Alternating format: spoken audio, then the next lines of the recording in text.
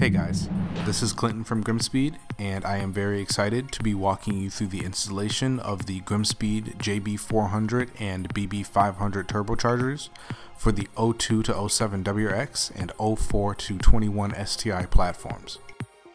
This install procedure is advanced and should only be attempted if you are 100% comfortable with performing the job. These instructions are provided as a guide only, as there are many variables that cannot be accounted for concerning your particular vehicle.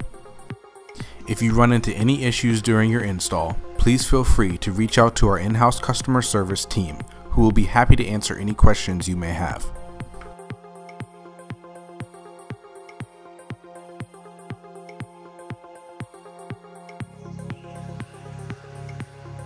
Before starting the turbo installation, perform a standard oil change. The first step in the process is going to be removing either your top mount intercooler or your front mount intercooler piping. In our 2020 STI, we are running a front mount intercooler, so we are going to remove the top left section of piping.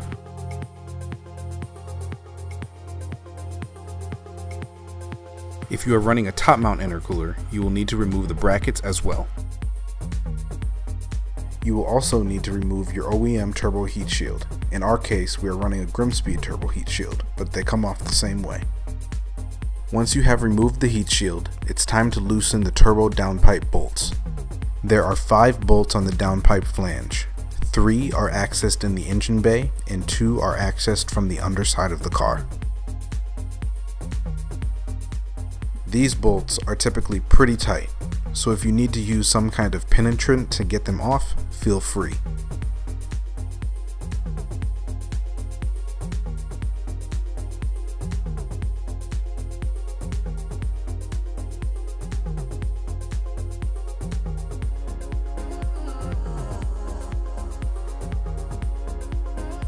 Now it's time to get underneath the car.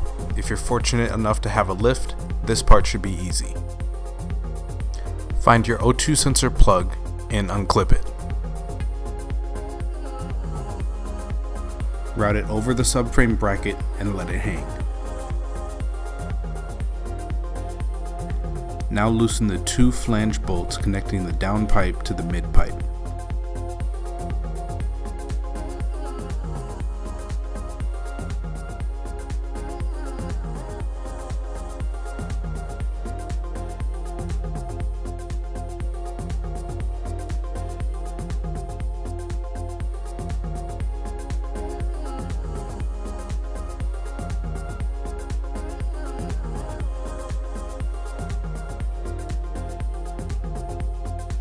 Also remove the downpipe hanger bolt.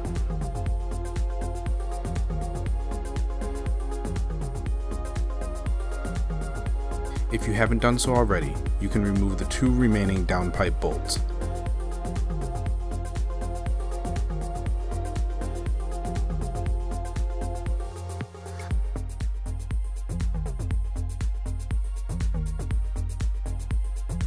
Now we need to tackle the oil return hose clamp. This can be a difficult one to reach, but all that needs to be done is to slide the clamp up onto the hose. Pull your downpipe and place it aside.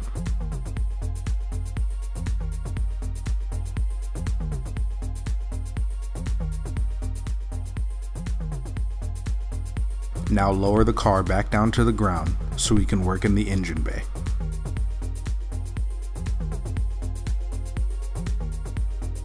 Locate the oil feed hard line, loosen the connection and remove it.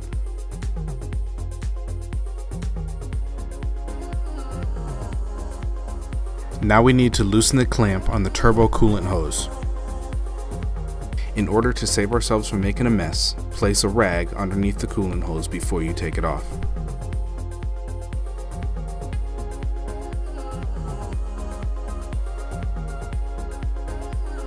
This is a pretty tight area, so use a needle nose pliers to grab the clamp and slide it down.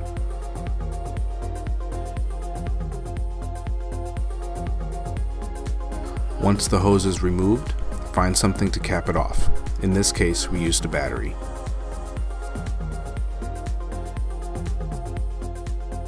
Now find your coolant reservoir and remove the cap. We need to remove the hose running between the reservoir and the turbo. Place a rag underneath the hose and slide the clamp down. Then remove the hose from the reservoir. Now we can loosen the compressor inlet worm clamp. Use an 8mm socket to loosen the worm clamp. Remove the small air line on the compressor nipple. Also remove the air line from the turbo actuator.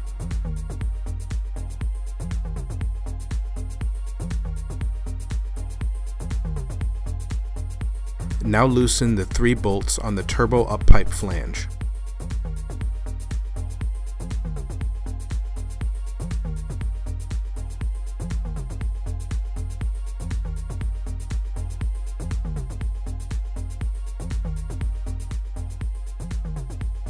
With all of those loose, you should be able to lift the turbo up and out of the engine bay.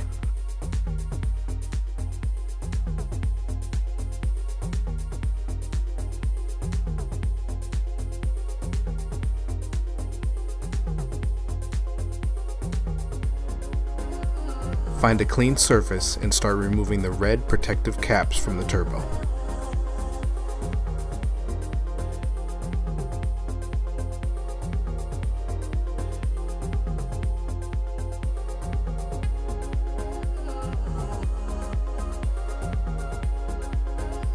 Remove the OEM oil drain hose from your old turbo and place it onto your new GrimmSpeed turbo.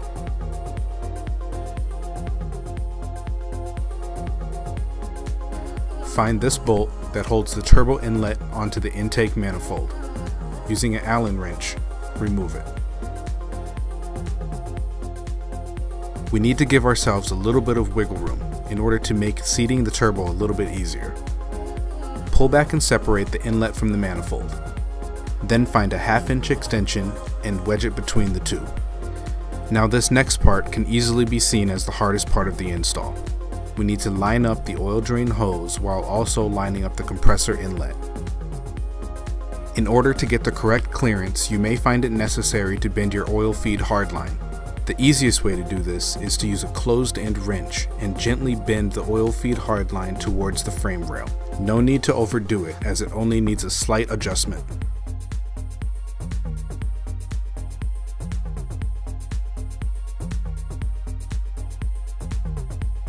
Before dropping in your turbo, be sure to replace the turbo up pipe gasket that's included in your kit.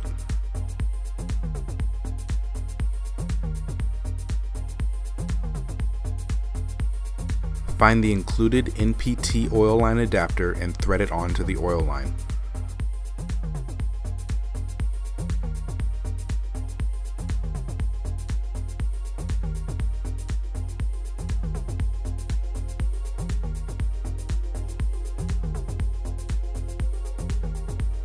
Now, find the included braided oil line and thread it onto the adapter.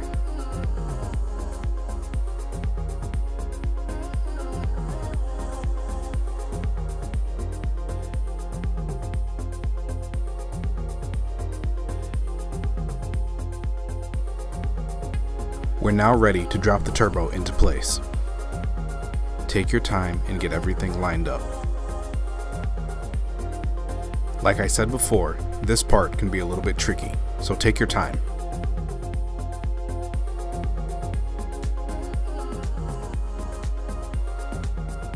You can use a screwdriver or a pick of some sort to try and pull the rubber inlet over the compressor inlet.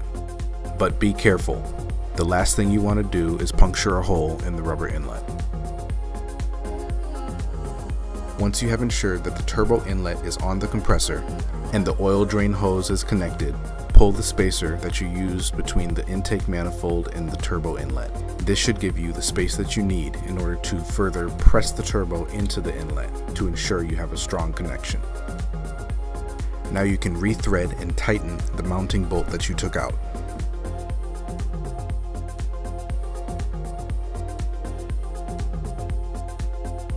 Now firmly press the turbo into the turbo inlet and tighten the worm clamp.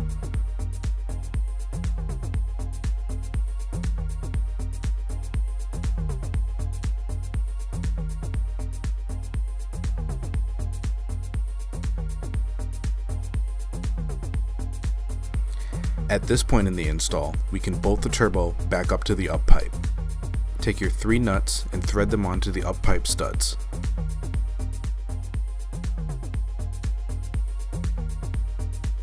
Using a socket and extension, tighten them down and torque them to spec.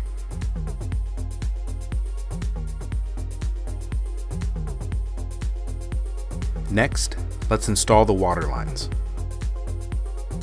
Be sure that when installing the water line, you place the washers like shown here.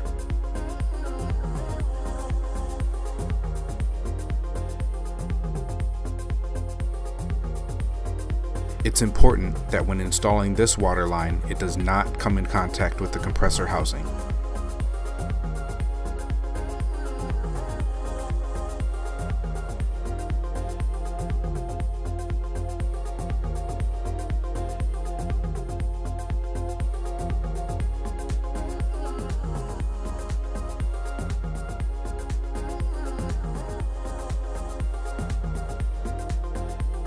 You can follow the same procedure for the other water line.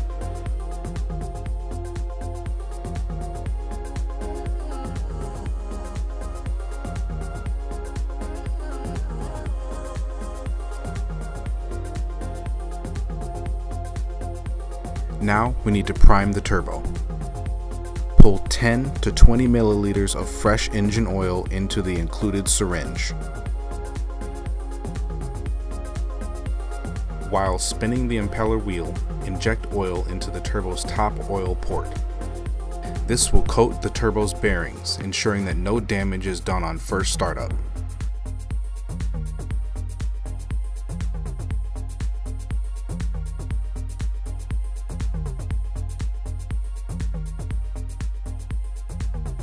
Now find the oil feed banjo fitting and thread it into the braided oil line.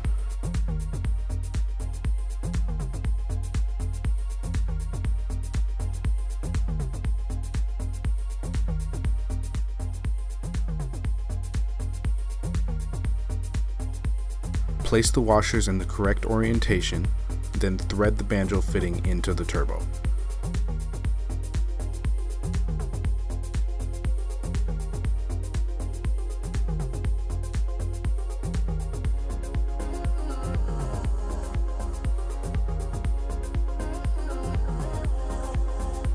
On your old turbo, remove the hose that ran between the water feed line and the coolant reservoir.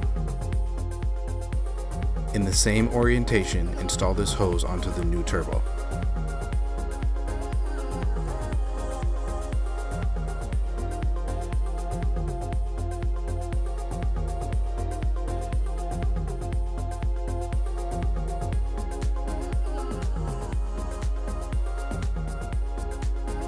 Find this hose and this fitting that are included in your kit to extend your BCS connections.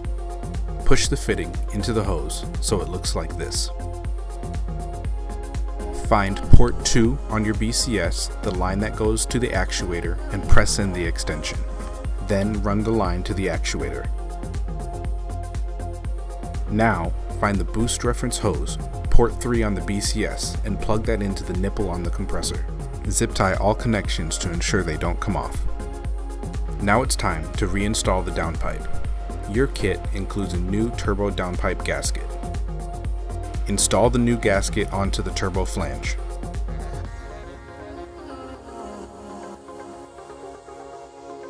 Mount up the downpipe and thread on the bolts.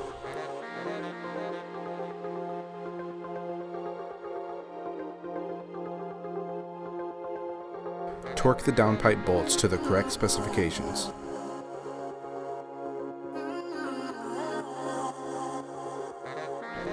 Find and unplug the crank position sensor. Crank the engine 5 times for 15 seconds. With the sensor unplugged, the car will not start. Doing this circulates oil through the turbo. After the 5th cycle, you can plug the sensor back in.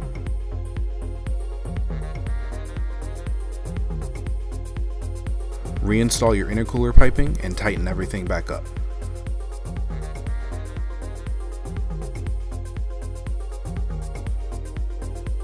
Also, if you lost any coolant during the install process, be sure to top it off. Start the engine and let it run for 5 to 10 minutes, checking for any oil leaks, coolant leaks, or excessive smoking.